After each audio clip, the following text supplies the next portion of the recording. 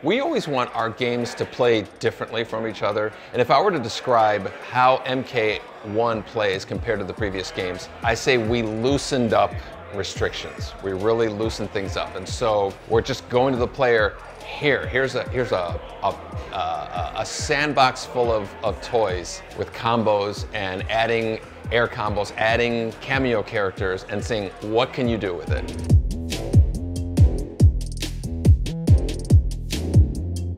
We didn't want to like start a whole new thing and have brand new characters where everybody wants to see Sub-Zero, Scorpion, Raiden, Liu Kang, return. So we felt like telling a new story with existing characters was like the strongest way to go. But they're going to be reintroduced with brand new identities, backstories, roles, relationships with each other.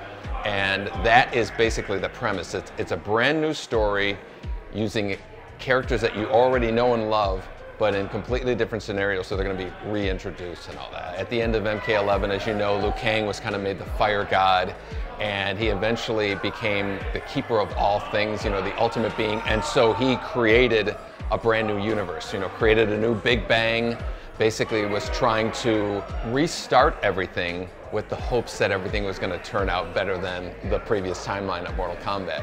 Liu Kang's biggest difference is he has a much wider range of projectiles, fire projectiles. Like a standard one, if you look, it's like a very tight, like yin-yang that's spinning, that's on fire.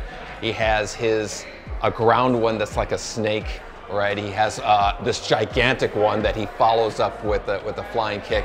And then he has an aerial one that shoots like 6 or 7 fireballs.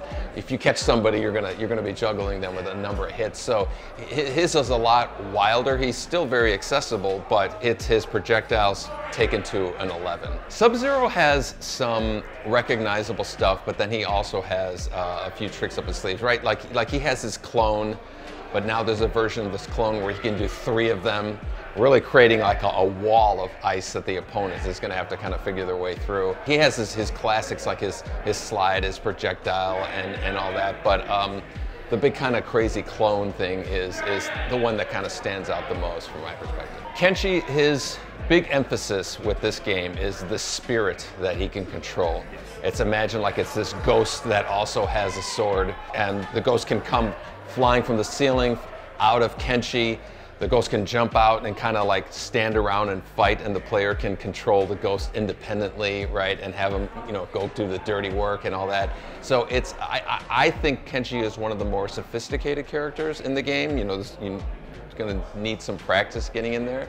But in addition to that ghost, he's going to have a cameo character. So in a sense, the player's going to be kind of thinking about 3 characters that they're responsible for.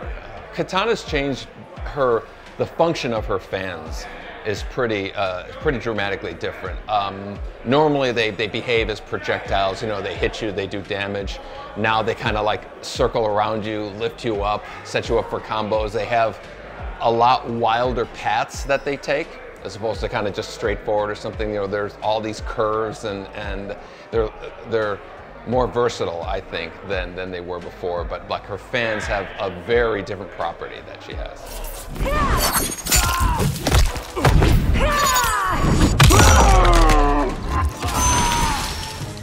I think whenever you add a new, mechanic into a fighting thing, there's challenges that come with it. How does it play with the existing things that we had? We wanted some amount of familiarity, but also a simplicity to it.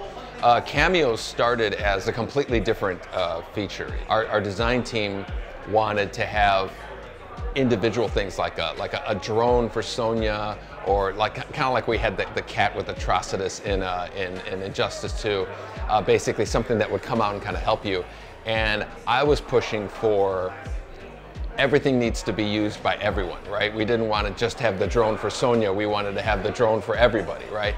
And I also wanted to have more of a like a novelty with our old games, and so that kind of turned into characters that would come out and help you, and the fact that we can we have Mortal Kombat has about 100 characters that that we can dig dig from and include in the game. So that really, once we started going, okay, it's 2 rosters, it's the main roster and then the cameo roster, that really took a life of its own. And so when we started characters jumping out and helping, that was great. We didn't want to go full tag because it was a great feature in MK9, but it wasn't the most used feature, right? And I think at the end of the day, it was because players would have to learn 2 full characters, right, completely. So we just use these utilities. So now you like Kung Lao's teleport, grab his cameo and he'll grab you and teleport with you. You know, you like Jax's ground pound, you like Kano's ball, you like all those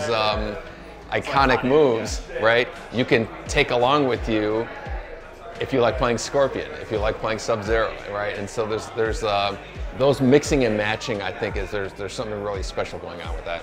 I feel like Mortal Kombat has always kind of taken the approach of less challenging input requirements to make a move come out. You know, that goes all the way back to the first Mortal Kombat, where Liu Kang was a lot of, you know, tap tap high punch, tap tap low punch. You know, a lot more people can do that than a dragon punch. You know, yeah, or 2 circles for Zangief's. You know, and so we've always kind of rested in that space of easier control. So I don't think we needed to go too much easier with our controls. And certainly our new feature, the cameo system, you know, it's a button basically that you push, you know, and maybe you go towards and away, stuff like that. So it's, anybody can bring a cameo character out without being challenged, you know, technically in terms of input.